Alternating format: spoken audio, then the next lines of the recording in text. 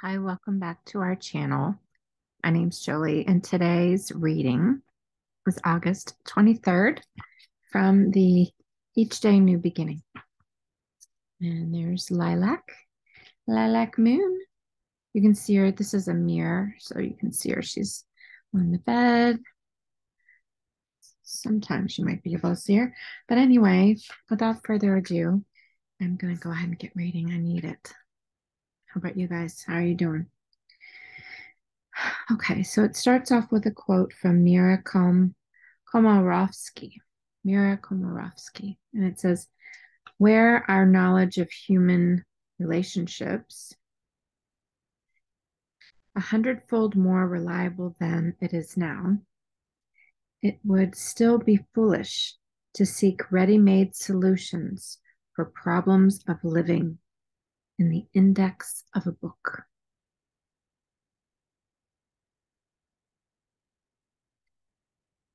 Looking for ready-made solutions for problems of living in a book. Let me see, like this could be said, looking for solutions for a problem of living, like in a Google search, looking for that. Let's see where it is.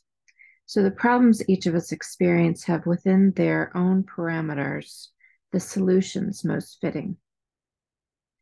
And we each must discover those solutions, understand their appropriateness, and absorb them into the body of information that defines who we are and who we are becoming.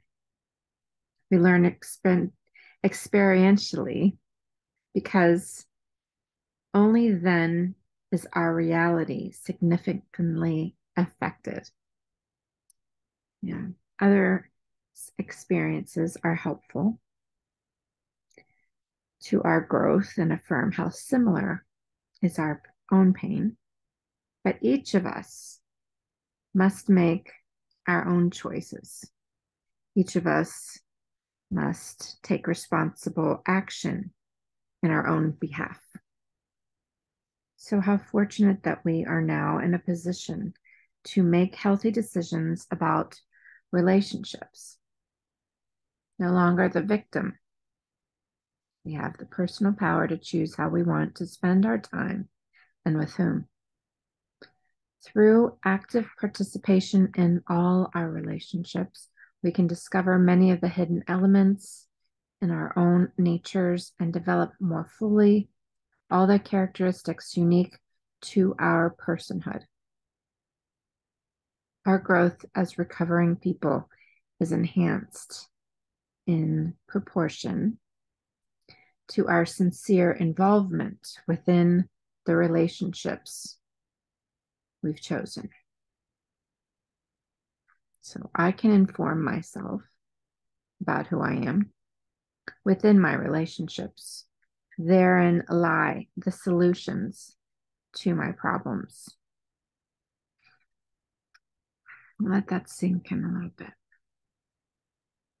I learn experientially because only then is my reality significantly affected. Through experience. Beware of those who lack experience, right? And in certain situations, by delving out guidance, like someone who thinks that they know how to solve all the problems, right? So why would we listen to them, or why would we even share? Like when you want to share your fourth step with someone, aka fifth step, by sharing your shortcomings. You want to share that with someone who has related similar experiences, right? Not someone who's going to give you suggestions that they have no idea. Like if they can't relate, then you're not those aren't the people you discuss it with. Um, so how do you find people? You can, if you aren't already in meetings, um, going to meetings that maybe you can eventually find a sponsor, someone who you can trust. Um, also, you can, um, I don't know, I may be getting off topic here, but the problems, um, for instance, for me, the problems I experience um, have, I've noticed in my experience, have within them um,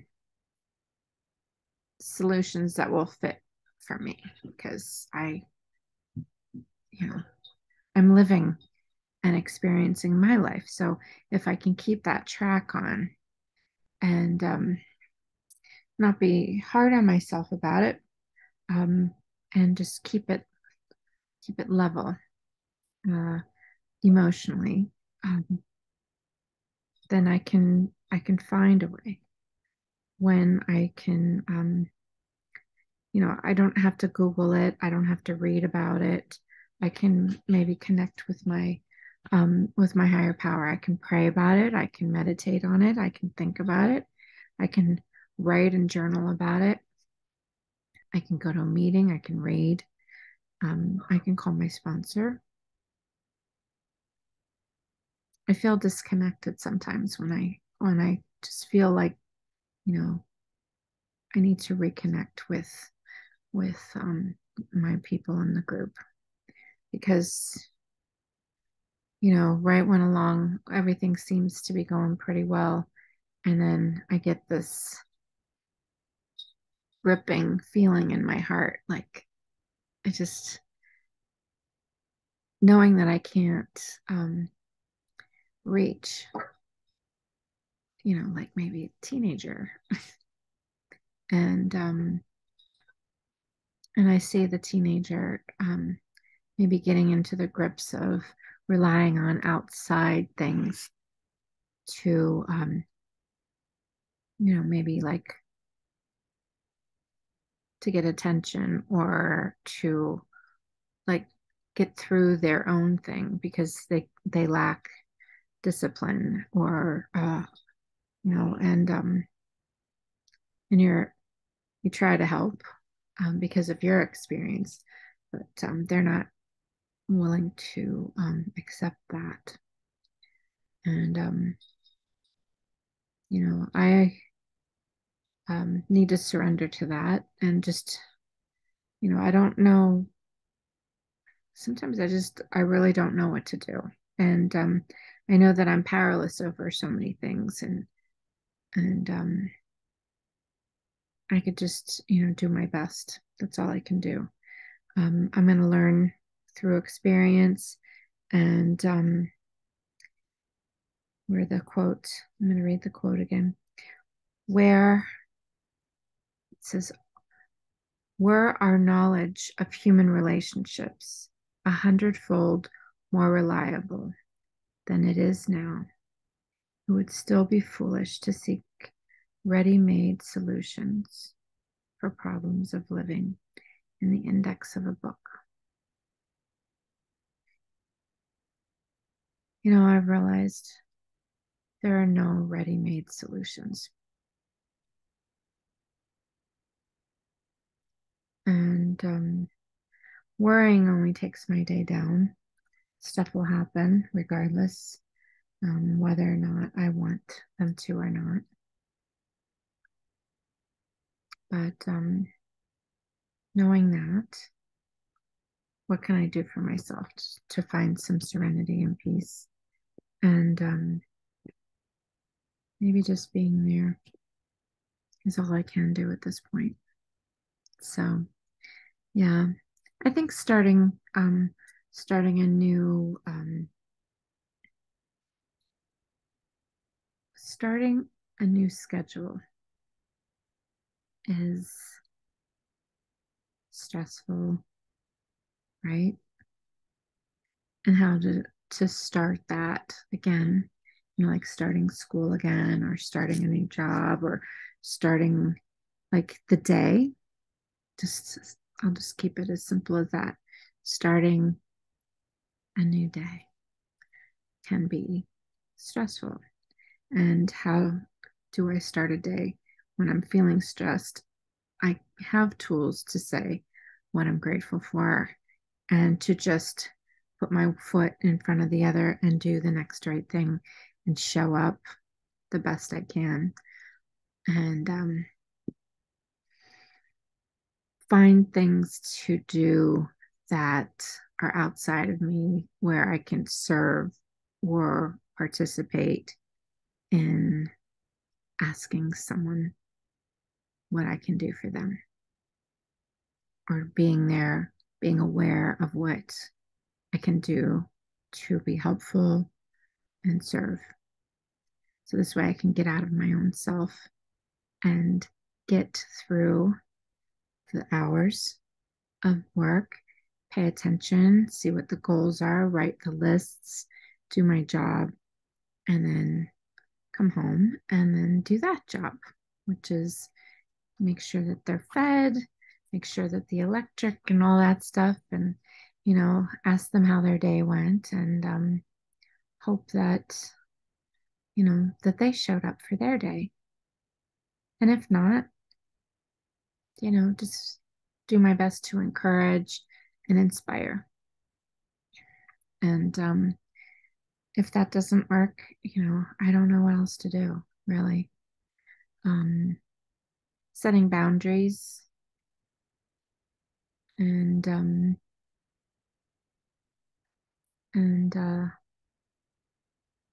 yeah, there are boundaries within like schools where they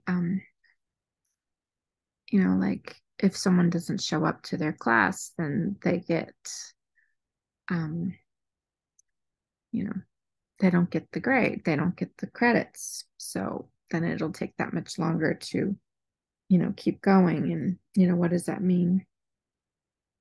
To be determined. It'll go as it goes. And I just want to be able to know that they're going to be okay. And I don't know what that looks like. So, anyway, just kind of, you know, like when you love someone and they um seem to not I don't know, maybe that's a search for help, or search for or attention or something. I don't know. Like I feel like I'm kind of all over the place here, but it's something I'm going to pray about. And if you're so called to share, I appreciate it. And yeah, sometimes it's a hard day with family, right? I just want them to be able to be self-sufficient and happy, and to do the best they can in their life. And yes, I worry about it. And I don't want my day to be taken down, and I don't want to stay up all night about it, but I do want to try to figure out what I can do. Anyway, all right, let's go ahead and say the Serenity prayer. It's like the last few hours of the moon in Scorpio, which that's where mine is, and it's pretty, like powerful and edgy and obsessive, and so just how are you doing with that? It's pretty sensitive and serious. It's pretty serious. So, all right, let's say the Serenity Prayer together. God, grant us the serenity to accept the things that we can't change. Can't change other people, places, things outside of us. Can't change anybody's actions, or maybe we can have the courage to change the things we can, which is ourselves, our attitudes, our perceptions, and our actions, and wisdom to know the difference. one day at a time. So keep coming back. It works if you work it. And so, therefore, if you're still here, I'm going to go ahead and pull a card. Yep. Work is kind of a little stressful with goals and not meeting them and hearing that, like, our store isn't doing that great. It's kind of making me worry again. And I think about the people that work there, and but also, like, what does that mean? Like, what does all this mean? I know that's also deep and dark, but with the let's see, what else is causing any of that? I think planetarily is the is with Virgo is where the sun is. So that's, looking at things and disciplining, like your daily things and your health and your goals and your chores. And I guess that all makes sense about like what like I'm feeling and I'm sensing in the universe, and it's playing out in my life that way. And Mars is in also in Virgo, and so that's about acting in a diligent way, and maybe my expectations, and there's I have expectations for myself and my kids, right? And so with that said, I have to see that my kids are not an extension of me. They're individuals, and it'll play out how it plays out. And it's just hard to sense how I'm actually feeling. Yeah. So I need to do work on that. All right. So here we are. We have the Empress card again. It seems like I keep pulling the same cards the last couple days. So Empress, again, ego, art, productivity, Taurus, Earth, Venus. So things you love, wanting to be productive. Maybe it's I can for me, I can dig myself into my art some more so that I can have this understanding of the feelings that are going on with me. And how about you? Like, are you feeling these? How is it coming up for you? I'd like to know. So, also, if you're interested in a reading, send me an email. I would love to do an astrology reading for you and a tarot reading. And then also, coming up shortly, we're getting along towards the end of this month. We're going to be on the 3rd. We have a step meeting on Zoom, so you can participate with that as well. So please like and subscribe if you haven't already.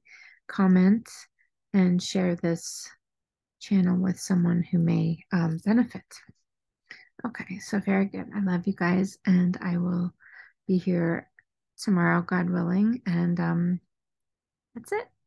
I love you.